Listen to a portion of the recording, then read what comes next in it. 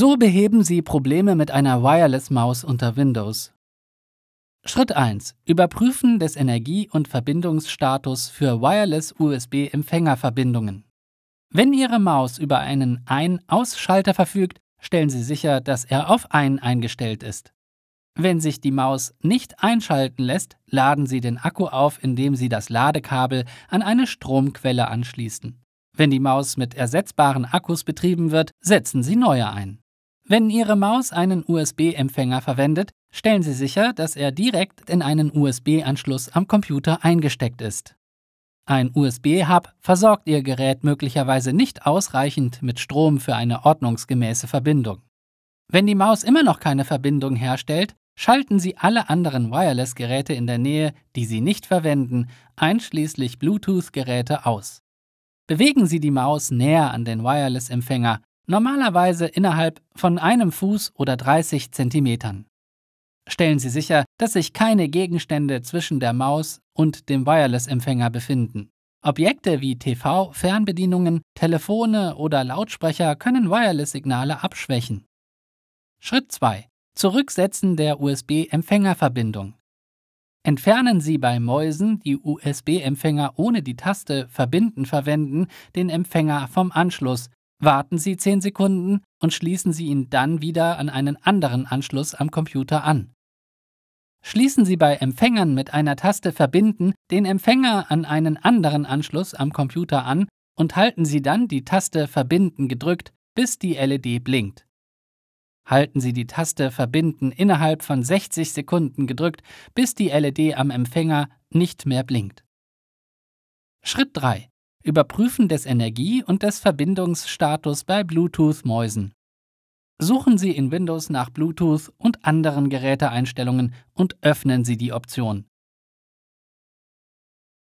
Vergewissern Sie sich, dass Bluetooth ein ist. Wenn die Maus nicht aufgeführt ist, versetzen Sie sie in den Erkennungsmodus, befolgen Sie die mit der Maus gelieferten Anweisungen und klicken Sie dann auf Gerät hinzufügen, um sie zu koppeln. Schritt 4. Aktualisieren der Hardware-Treiber. Eine Aktualisierung der Treiber für Ihre Maus kann potenzielle Probleme beheben. Suchen Sie in Windows nach Gerätemanager und öffnen Sie das Programm. Wählen Sie für eine Maus mit einer USB-Empfängerverbindung Mäuse und andere Zeigegeräte aus. Klicken Sie mit der rechten Maustaste. Wählen Sie Treiber aktualisieren aus und befolgen Sie dann die Anweisungen, um den aktualisierten Treiber zu installieren. Klicken Sie bei einer Maus mit einer Bluetooth-Verbindung auf den Pfeil neben Bluetooth, um die aktuell installierten Geräte anzuzeigen.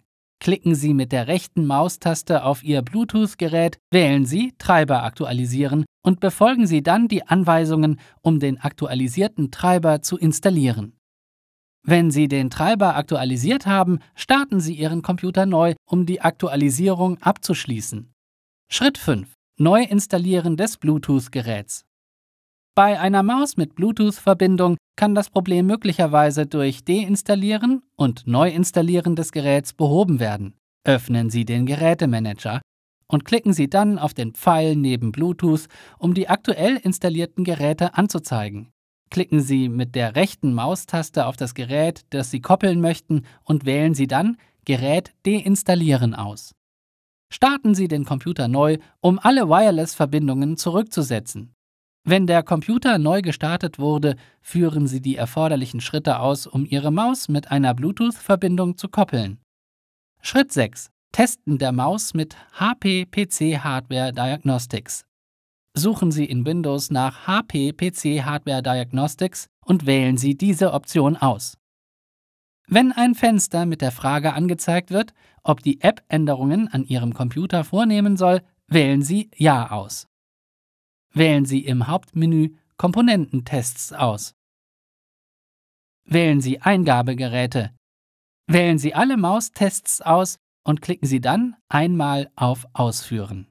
Befolgen Sie die Anweisungen, um die Funktion der Maus zu testen.